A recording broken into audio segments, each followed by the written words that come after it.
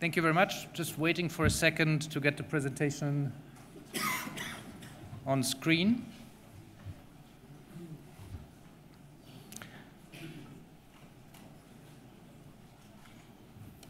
Thank you very much. Let me extend my thanks to the organizers for this fantastic conference, for the splendid organization. It's an honor and pleasure for me to be here. My topic today seems a bit peculiar, but I hope to show you things that you might not have heard before. My topic is predictive analytics in sports arbitration. So what is predictive analytics about? Predictive analytics, first and foremost, has to do with prediction. Okay, prediction. Now, this is not a new phenomenon. This is a phenomenon that we've had during all past periods. It is the wish of people to know what the outcome of their litigation is. Now, normally, if you as a lawyer are being asked, what are my chances to win this case?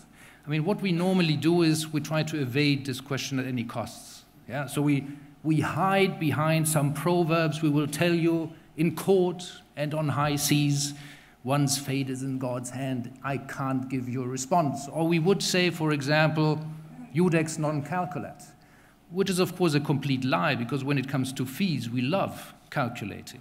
Yeah? So at the end of the day, why are we so reluctant to give an answer to these questions? What is the prediction of the outcome of my case? And at the end of the day, it's because it is a super complex question to apply the facts and to apply the law.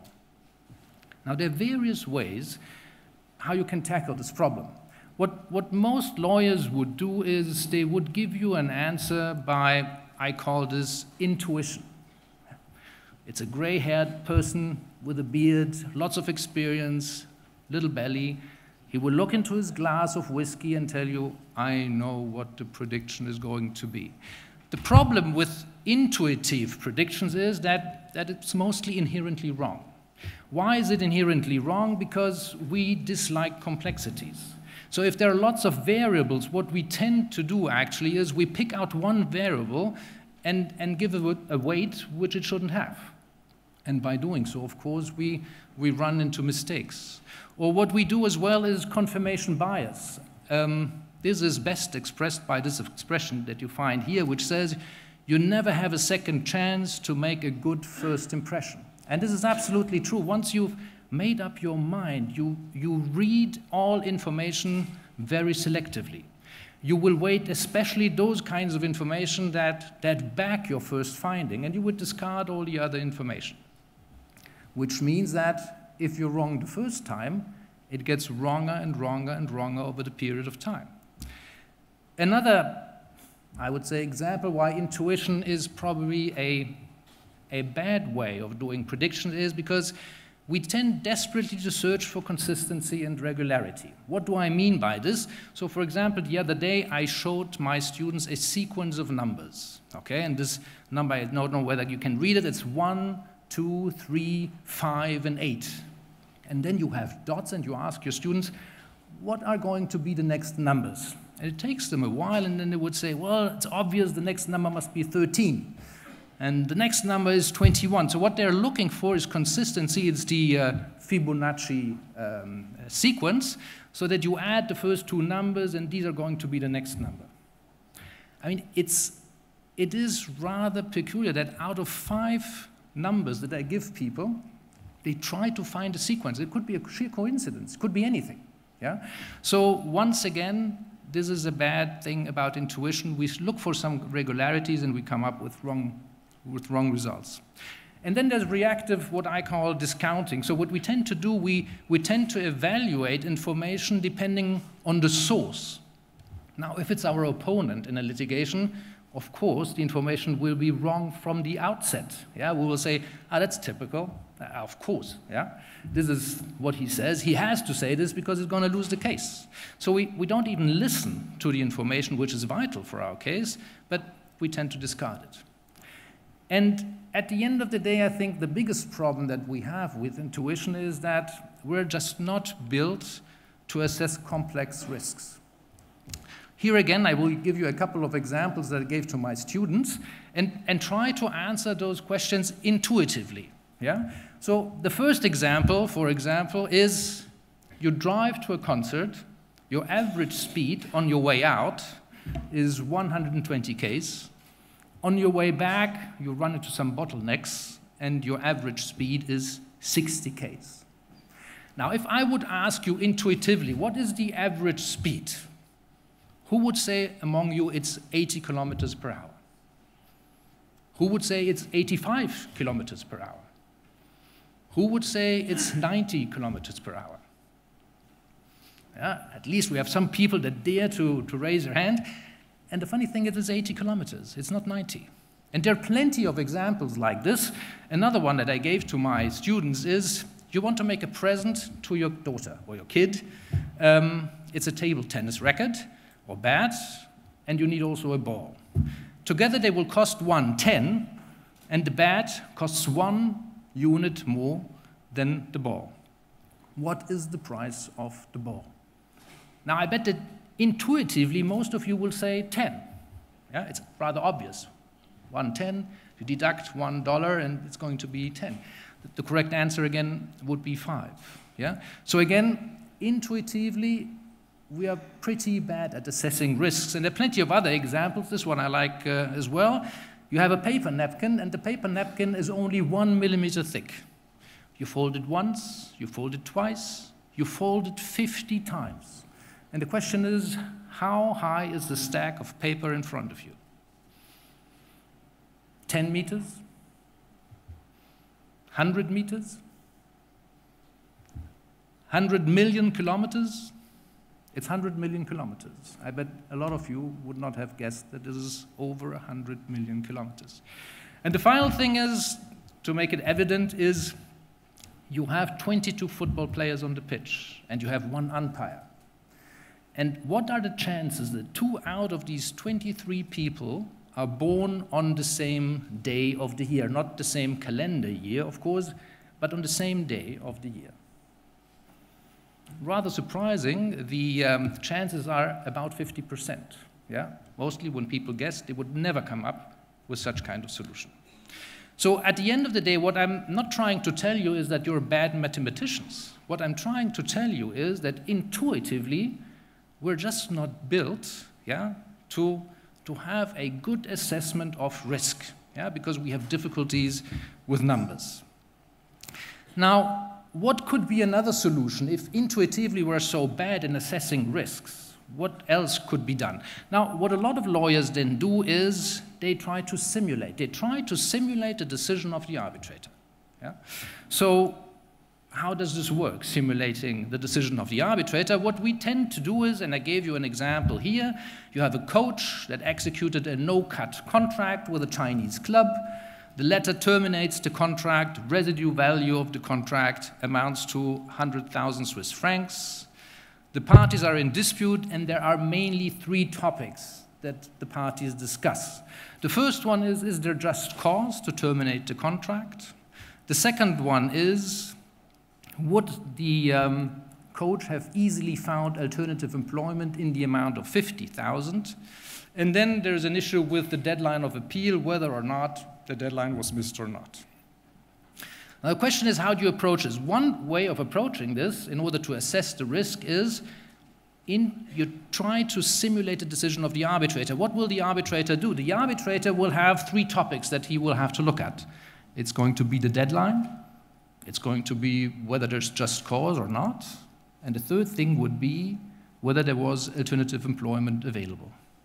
Now, the second thing, what you would do in order to assess the risk, is probably you map the decision notes, just the same way as an arbitrator would try to decide the case. And then it would look pretty much like this. The first question would be deadline missed, yes or no. The second question would be just cause, yes or no. Third one would be alternative employment, yes or no. Next step, what you would do is you would then allocate the risk of these various alternatives. Let's assume the risk of deadline missed is 50%. Let's assume that there is just cause is about 10%. and alternative employment would be 70%. Now, the question really is, are we capable of giving it a percentage? Are we able really to assess this risk precisely with those figures? And a lot of people would say, this is very difficult and probably not feasible, but at the end of the day, I think it is possible. It is possible because what you try to do is you always take the person with the best evaluation competence to evaluate the risk.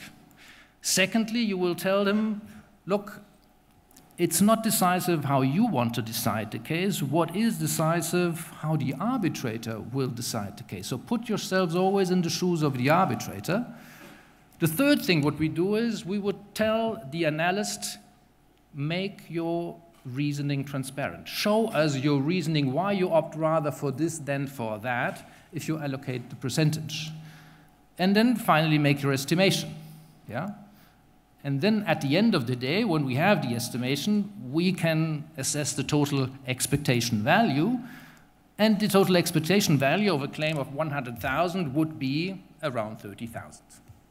Okay? So this would be simulating the decision of the arbitrator. Now, there are, of course, some advantages and disadvantages attached to this method. What are the advantages and disadvantages? The advantage is, for sure, it's a very structured approach to legal problems, okay? In addition to that, it increases risk awareness because we know exactly where the points of concern are. In addition to that, it might increase our efficiency in working on the topic because we would know then where we would have allocate our time in order to increase our overall estimation. And finally, it's of course also a sound business investment because depending on where the problems are, you would know whether you need, for example, an expert opinion in a certain field or not. Now, there are of course also disadvantages attached to this method, and the disadvantages are that a lot of people will say this is spurious accuracy because it all depends on the probability figure, and this is so difficult to assess. True enough. It's excessive and costly, because you have, for every single step, you need an expert to allocate those risks and to assess those risks. In addition to that, it is, of course, a liability trap for the counsel, because once you put that down on paper and you lose the case and the client gets hold of this, I don't want to be in your shoes. And finally, it's a juridification of the problem, because what this model is based upon is that we have an homus juridicus, somebody who only decides based on judicial premises. At the end of the day, this is not true, yeah? Because there are a lot of elements a judge will take into account when taking his decision that have nothing to do with legal requirements. Of course, the arbitrator will base on logic, he bases his decision on a methodology, he will base it on his experience, but there are a lot of other elements that play an important role in an arbitration. What are those? Psychological, political, social stamp. I mean, everybody knows there might be arbitrators that are rather pro-club, pro-athlete, pro-federation. Yeah? This is how you've been socialized, which of course has an impact on your decision. What else do we find? We can never avoid that also the judge takes his decisions based on intuition, and we've seen that intuition is so bad, yeah, when it comes to accuracy of the prediction. In addition to that, there's something like an anchor effect, and this plays an enormous role from my perspective in appeals arbitration proceedings where the International Federation will always put forward a number, and everything circles around this number. And the one who puts down the number first has always an advantage. Again, I will give you an example that I tested on my student. And the example I did with my student was as follows. I told him there is a nationwide newspaper called NZZ, and this is the offer. You have the offer online prescription for 59. You have a print edition that you can acquire for 110, and you can have an online and print subscription for 110. Now, the interesting thing was that I would say about 60% took the online print edition, and probably 40% only took the online edition. Then I rephrased it with another group, and by rephrasing it, I did it like this. I said, well, what about if the choice is between an online edition of 59 and an online print edition of 110? And I would say 90% of my students opted for the online edition only. What do I want to demonstrate to you is, I mean, who puts down a certain number, people will circulate around this number. And this, of course, plays an enormous role in those litigations. Plenty of other examples that I could give you. So what I want to tell you at the end of the day, this is a good method, yeah? The method of simulating the decision of an arbitrator, but of course there are a lot of factors that would not enter into such a system. Now, what else is there? Well, we have predictive analytics. Now, what is predictive analytics? Predictive analytics is a part of legal tech. It is an area where the legal meets technology, data, okay? Now, if we talk about legal tech, most people will say, well, he's just told us how complicated it is to deliver a decision. How on earth will a computer or an algorithm ever be able to substitute the judge? This is impossible. We've seen it, how complex it is. We have, on the one hand, a procedure. The judge will have to collect the facts, or people would have to present the facts. We would have to apply the law. Then we have the personality, the super complex personality of the arbitrator, of the parties, yeah? And then at the end of the day, we have also these extraneous considerations that have nothing to do with the law. How on earth will an algorithm be able to accomplish such a complex task? And the interesting thing is, that's what we thought in the 50s. If you look at movies in the 50s, the idea was that even if the task is super complex, if we subdivide it in mini tasks, the computer or the algorithm will be able to substitute the decision of a human. And when you look at these movies, typically those computers look like humans. Yeah? This is the idea of the past. Now today we're much more modest. Today we know exactly that we can never substitute a human. We cannot decide in lieu of a human. Where we need legal tech today, I would say, are sub-areas, and most of you will be familiar with the sub-areas. One of the areas would be support of legal operators. What do I mean by this? I mean, well, in the context of research, we would use modern technology because it helps us to do research. Or contract generation. You have lots of programs today that generate legal documents for you depending on certain variables that you will insert. Discovery, diligence, all these things today, in a large part, will be accomplished by computers and algorithms. Or access to justice. This is a big area where we employ algorithm and computer at the moment.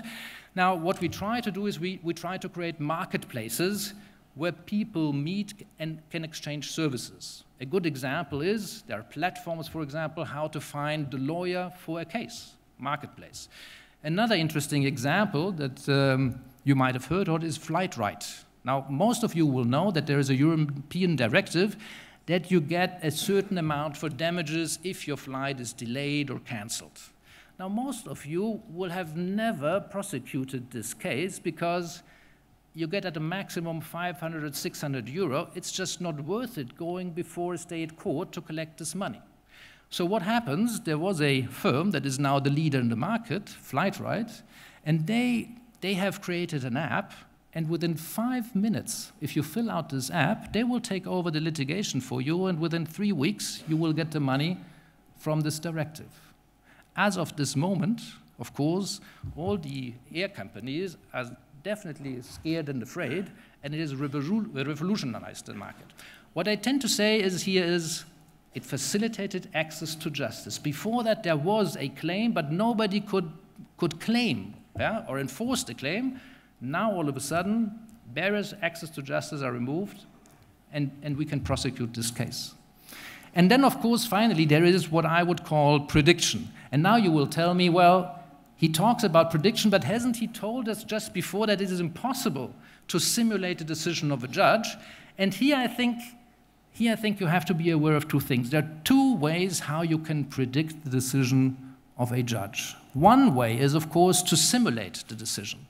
A second way of doing it is with past data. I give you a couple of examples. Now, every one of you will have a spam filter, yeah? And of course, every time you take an email and you put it in your spam filter, what will the machine learn from it? The machine will know, okay, if this email comes from some country, and the contents is, I'm the son of the late blah, blah, blah governor, and I have an offer that you can't decline because it's 50 million that I want to park on your account. So all these features, if you take them together, of course the prediction for the next email, whether you want to read it or whether you put it in the spam filter, is completely clear. If these elements are contained, then the prediction, you don't want to read this email, will be pretty accurate. Now this is an easy task, but there are things that are much more complicated. For example, when I started as a lawyer, one of the best paid people in the banks were those that did credit scoring. It was incredibly difficult to know in advance whether or not a debtor would default or not. Highly, highly paid. Today, if you go to a bank, these people have completely disappeared. They are no longer there. Why is that so? Because we work with algorithms, and the algorithms look more or less like this. You start with a certain scoring point, yeah, and then there are probably 6, 7 variables which lead to adding of points or subtracting of points. Now, for example, your employment status, the time you have spent in your current employment, loans, very interesting, the number of your credit cards. If you have no credit card, it's really bad. If you have too many credit cards, it's even worse. Yeah? So by adding and distracting the scores, it will be at the end of the day, if your score is not over 700, you will never get the credit. Of course, this credit scoring is never going to be 100% accurate. It's accurate 80%, maybe 85%, but for the banks, it suffices completely to make their decisions. Yeah? And to make it even more complicated, of course, you can do it also for legal disputes with past data. And the starting point of all of that was a project in the US, which was called the Supreme Court Forecasting Project. Now, what they did at the time, the Supreme Court is a court that has about 80 to 90 cases per year. So it is a protected area. I mean, they're not doing like the Swiss federal court, something like 4,000 decisions a year. They do 80 to 90 decisions a year. The advantage in the year 2002 was that the judges that were on the panel were there already for 10 years. So there was a lot of data on the individual judges because there had been no change.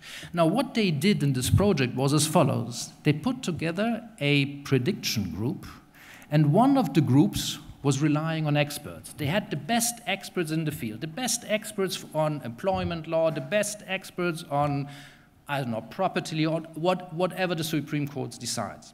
And the interesting thing is, if you look on the homepage of the Supreme Court, every submission, every request that is filed is online.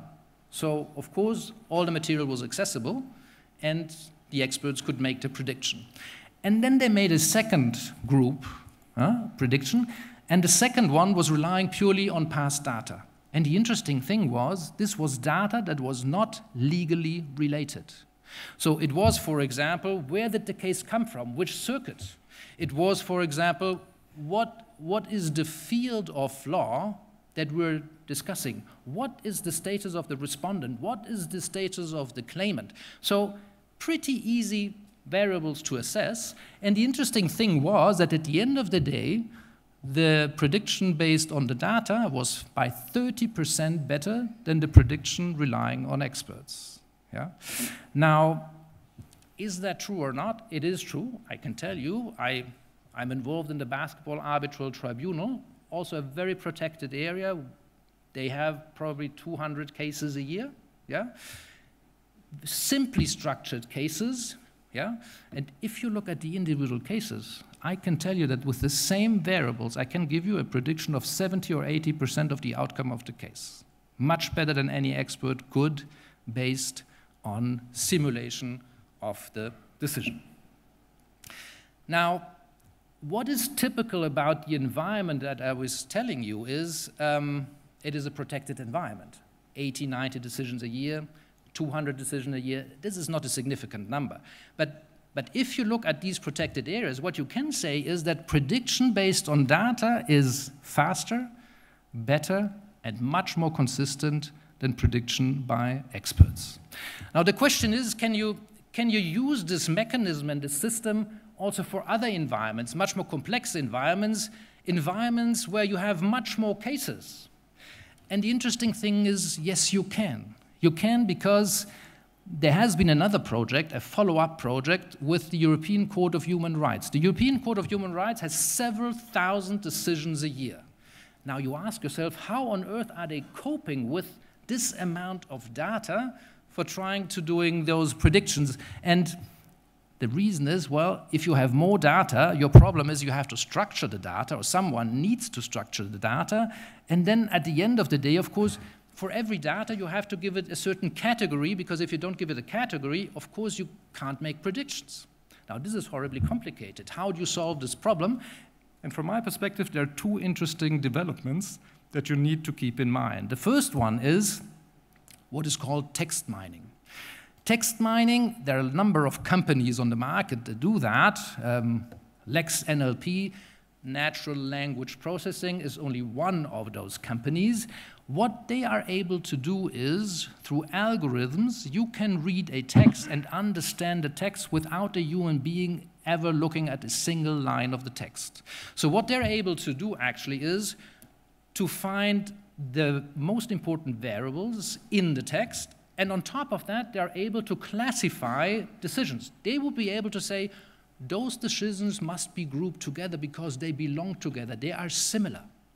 And to give you an example how efficient they are, I've brought you a little video. It's a YouTube video, of course, so yeah, quality is not super. And of course, it is from a company, Case Text. They want to sell something, so it's a little bit American. But at the end of the day, please have a look at it, what they're capable of doing, which I find quite interesting. Can I ask you to switch on the video, please? And without further ado, can I have Case Text up on the stage? This is a very exciting demo for reasons why I'll let Case Text name respond.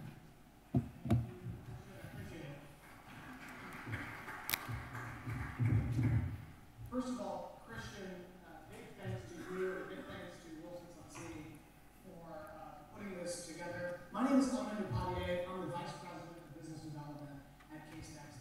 And just a quick note before I go into what I'm about to say. I got into the legal tech space about 3 years ago, and that feels like 2 or 3 generations ago now. And to be here in front of people who actually want to hear me talk about legal research blows my mind. In fact, I was so looking forward to this that Case Text is based in San Francisco. I flew in yesterday. This is just one of the most incredible opportunities that we have as Silicon Valley or New York legal technology startups to get in an ecosystem of folks like you all and see what you think and see how we can network. So, without further ado, what is Case Text? I'm going to go into who we are, what's our tech, and what do we have very quickly. Who are we? Fundamentally, we're a team of former litigators like myself, working with software developers and data scientists to build the kind of tools that we would have used in law practice. We have pointed our attention towards legal research. What's our tech? We are an artificial intelligence-backed legal research platform. We are a context-aware legal research platform, which means that we don't just look at your Boolean search terms in a vacuum. We look at what you're working on, and that informs the results that you get. And what do we have? We wouldn't be anywhere without the actual primary source case law. We have that. Federal, state, published, unpublished. We have state statutes and federal statutes as well. In addition to that, we have a giant library of articles, claim alerts, and litigation alerts. Because we all have that experience as practitioners where we're on Google at 2 in the morning trying to complete our legal research, looking for articles that may have been published 10, 15 years ago.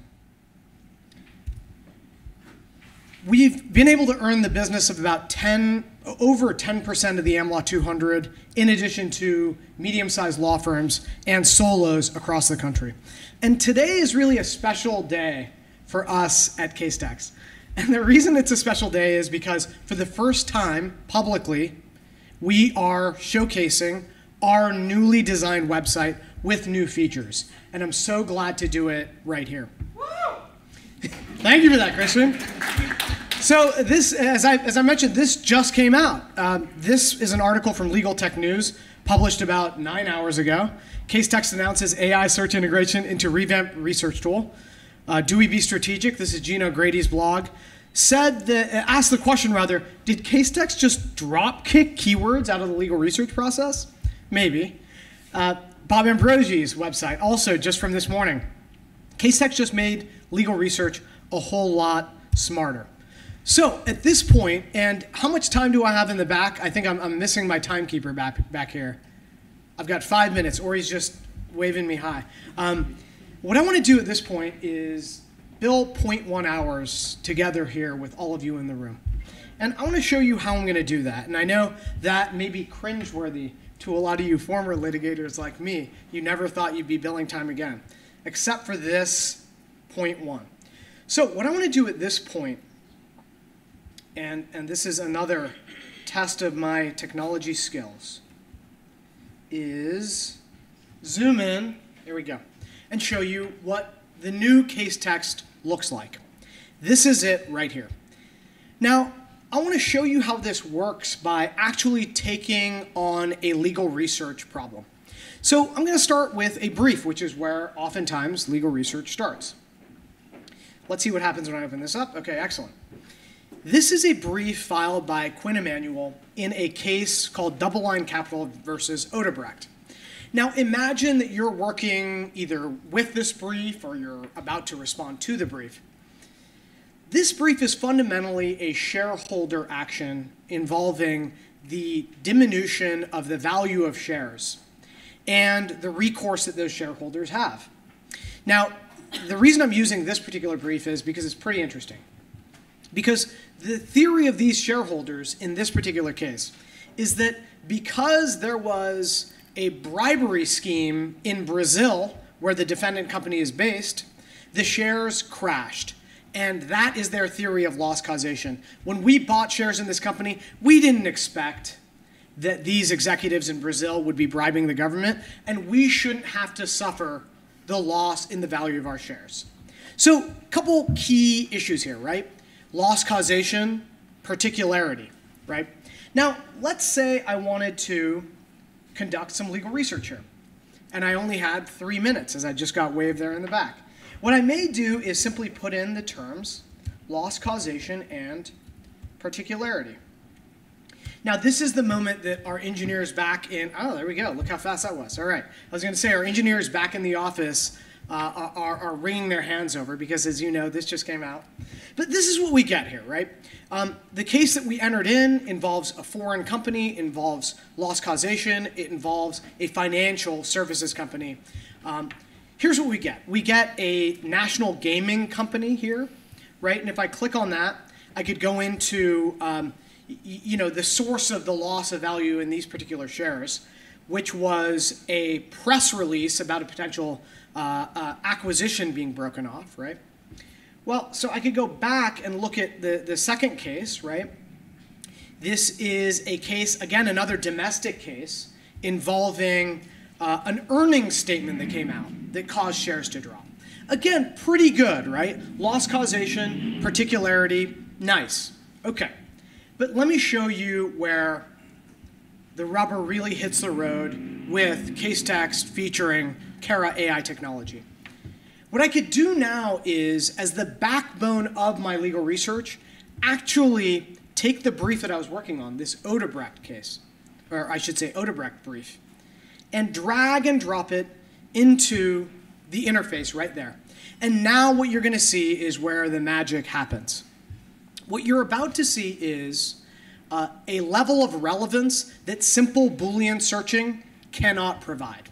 So when we just saw cases that were domestic US cases involving press releases affecting shares and involving earnings statements affecting shares, here we see a case literally involving how a bribery scheme in Brazil affected the shares of a domestic US corporation. Let me go back and show you the next one. Can you stop?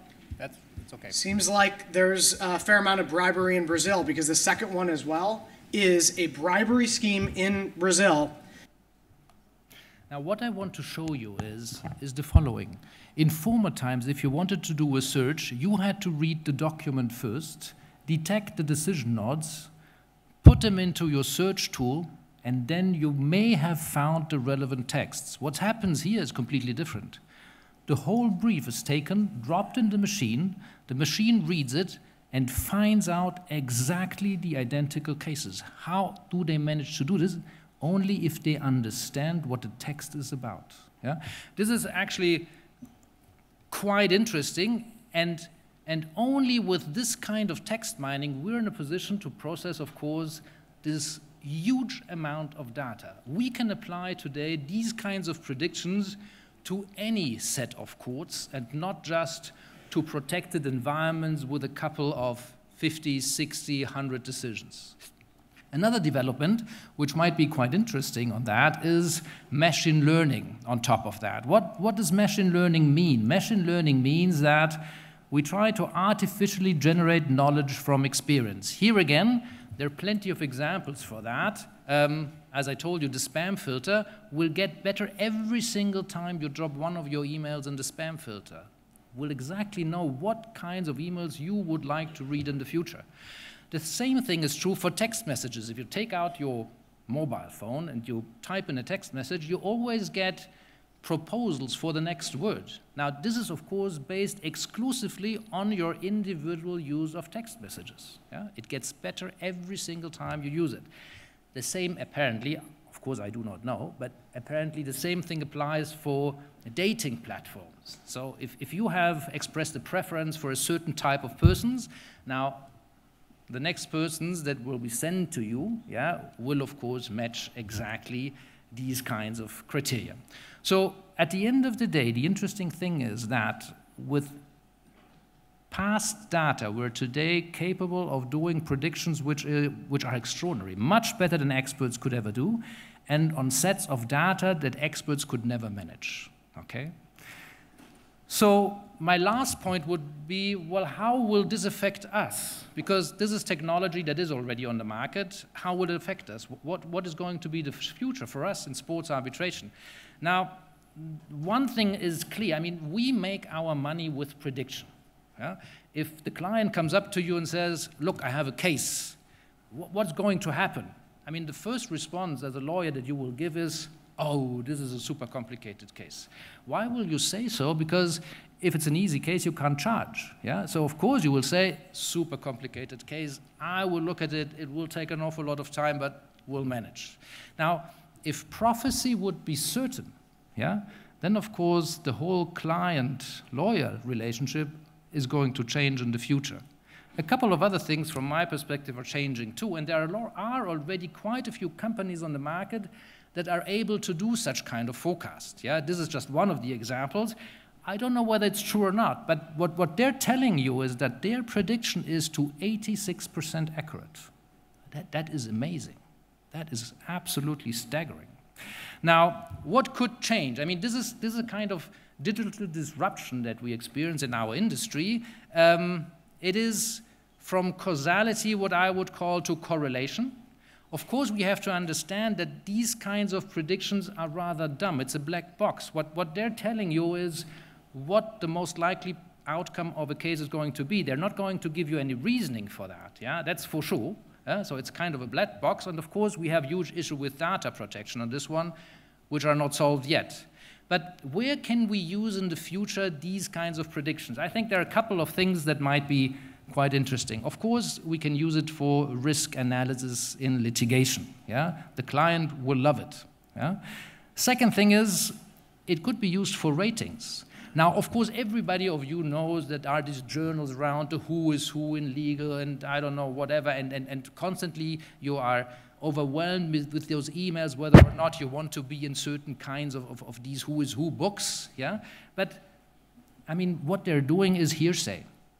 There's somebody who comes up and interviews you and says, is there a good lawyer? Yeah, I've heard of a good lawyer, and then, well, it's going to be tracked down.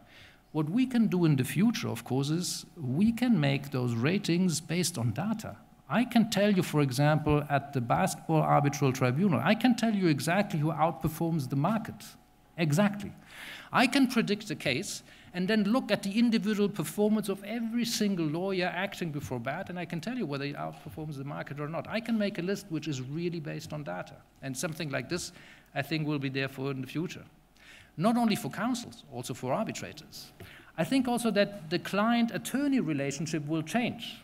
Now, imagine that these kinds of prediction would be available to a client. The client comes up to you and says, I have a good case for you. It's an 80%er, yeah, according to this, or in the range between 70 to 80%. Now, is this client willing to pay you 400, 500, 600 euros an hour? No. He's not going to do that. The only way he's going to do that is if you outperform the market. If this is a chance of winning of 20% and you win the case, then of course he will be willing to give you a big fee. Otherwise, things might be dramatically different, I think. What else? Insurance. Now, for the first time, if you have a rating for disputes, there could be a possibility to insure your risk.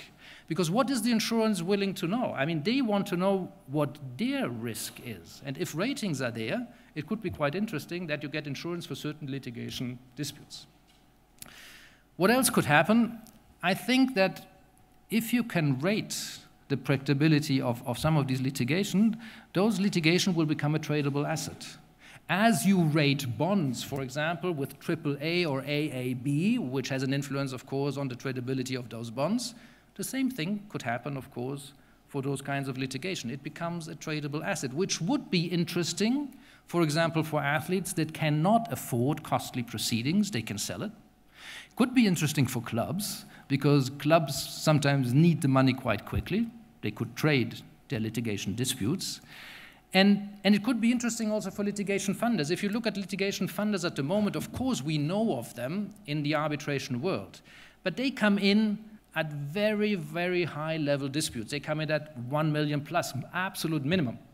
Now, if we are able in the future to predict based on past data, yeah, then this would open the market, the mass market, for those litigation funders, which could be an interesting alternative compared to legal aid, compared to other means of financing a dispute. Quality control. So what I'm using in the context of the Basketball Arbitral Tribunal, for example, is the product at the Basketball Arbitral Tribunal heavily depends on the uniformity of jurisprudence.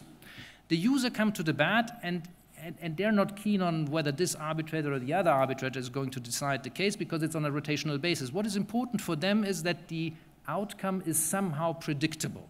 It should be a constant jurisprudence.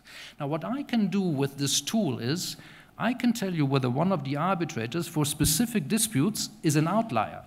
I can tell whether, for example, one of the arbitrators has a disposition to be rather club-friendly or rather employee-friendly. Yeah? Because I have all the data, I compare them, the arbitrators among themselves, and if I have a complete outlier, I can contact them and say, look, there seems something to be at odds. Why don't you look at your jurisprudence? Something seems to be wrong. So therefore, I think it could be also a very interesting tool for quality control.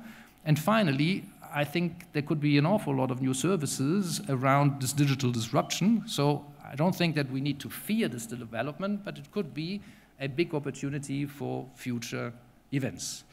Having said that, I think I come to my most important slide, which is thank you very much for your attention. And of course, I'm here to answer any questions that you might have. Thank you very much.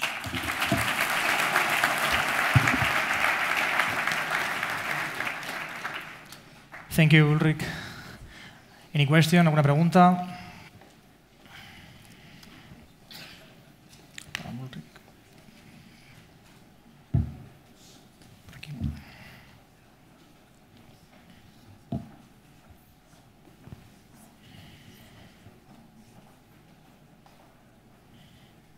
Ulrich, maybe one comment or maybe a question also.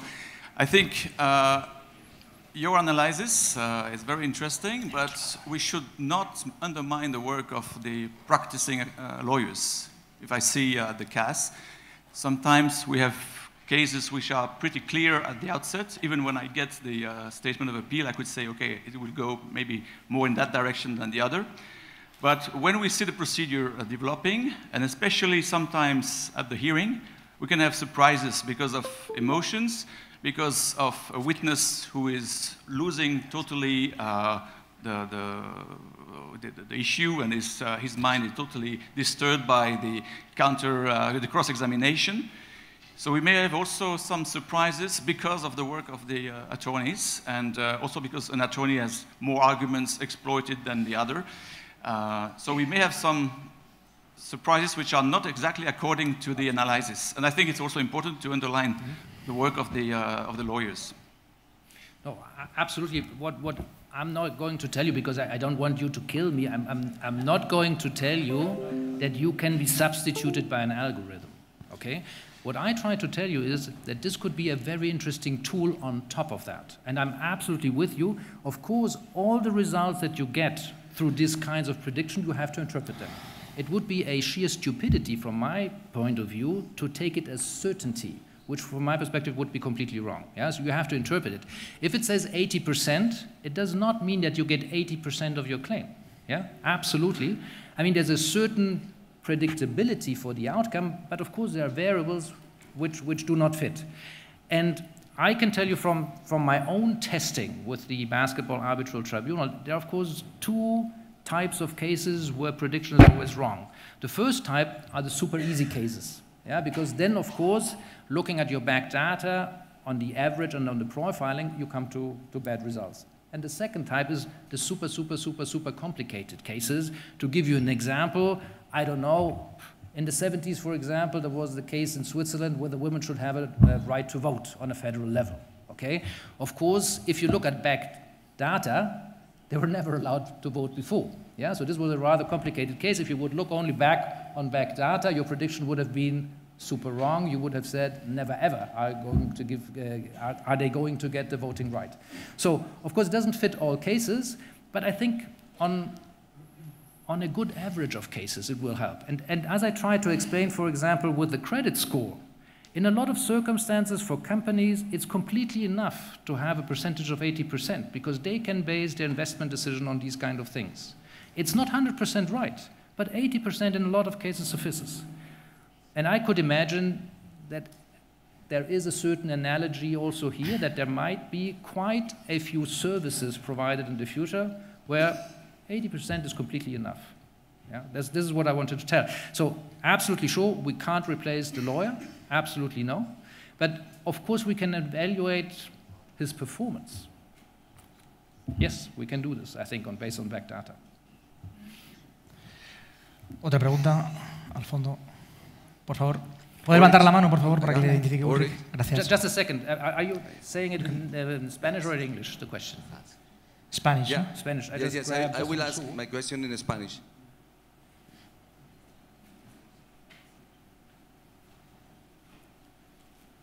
I'm ready. Sí, profesor. Dos preguntas. Una es sobre el tema que no entendí bien, la cuestión de la ponderación, porque, bueno, entiendo su compatriota, ¿no? Robert Alexis, que ha sido uno de los más aleccionadores en este tema de la ponderación. Se hace complicada la predicción cuando un juez pondera directamente basado en valores, principios y no solo efectivamente en un derecho positivo legal. Eso quería saber su opinión, mi primera pregunta. Y segundo, saber si, ya que ha nombrado la Corte y también el tema de los derechos humanos, se ha conocido sobre el caso en el baloncesto de Nicholas Knapp en la Universidad de Northwestern sobre una cuestión de discriminación resuelta por discriminación inversa. Okay. Okay, let me start with the second question first. Yeah. So what I've tried to tell you is what is possible. Yeah, what is practically possible, what I'm not going to tell you today, because of course we have only limited amount of time, is what legal prerequisites I would have to fulfill in order to put that into practice. I told you there is a huge thing with data protection, yeah, when we talk about these things. And of course, all of data and all of this predictive analytics is full of discrimination, because what do? We do profiling. Yeah? You've seen this with the Supreme Court project. What they do is they profile, for example, the appellant. They profile the defendant. What type of person is that? Of course, that is discrimination. Yeah? And we need to ask ourselves, of course, how much discrimination are we going to allow in the future? Because all of that profiling is discrimination. 100% sure. 100% sure. Yeah? Now, when it comes to weighting, I use the word weighting in the context of, from my perspective, there are three ways how you can predict. One is by intuition. That's the worst way of doing it. The second way would be doing it by what people call in economic or law of behavioral economics, they would call it slow thinking. Yeah? We're pretty bad at quick thinking, but we're better at slow thinking, and slow thinking means that you try to analyze problem by problem by problem, and then of course you weight the risk for the various decision odds. As I told you, I think this is a very legalistic approach. It is my experience that of course there are plenty of other aspects that enter into a decision that are not covered by such a method. Yeah? I've sat with plenty of arbitrators, and of course, yeah, you read a case first, you see the appellant, you see the respondent, you create a first impression. And there is always the risk that anything else that you read after that, yeah, that you read it selectively. Yeah? You have a first impression and you try to back your first impression. You read the stuff really selectively, and you need to pay attention to that. And it is my experience that every now and then, yeah, this doesn't happen. I mean, there are extraneous factors that enter into a decision, and this is proven. I mean, there are plenty of experiments. There are other experiments that even more terrible. Yeah? For example, they had a couple of experiments with criminal judges, and the experiment was identical set of cases, identical, with breakfast, without breakfast. And the amazing thing was, if you don't give a judge a good breakfast, the sentence they're going to deliver is going to be significantly higher than with breakfast. Just to tell you, I mean, this does not mean that every single judge needs a breakfast to make a correct decision. No, absolutely no. But there is a risk of extraneous factors entering into the decision. Absolutely. So therefore, I mean, keeping that in mind, of course, I mean, you should ask yourself, is it a wise decision, for example, to ask for an early start of a CAS hearing at 8 o'clock? I don't know. Is it a wise decision, for example, to say we skip lunch and we go through till 3 o'clock? I don't know. Yeah? If you ask every individual arbitrator, would say, no, it doesn't have anything to do with me. I'm safe from these kinds of extraneous decisions. But on average, unfortunately, this is the case. And the anchor effect, also there, plenty of experiments. It's even worse than, as I said. For example, what they did with Harvard students is they gave them cases that they had to decide, and they had a wheel. Yeah? They turned it, and some numbers came up. And then they asked, it was of course manipulated. Yeah?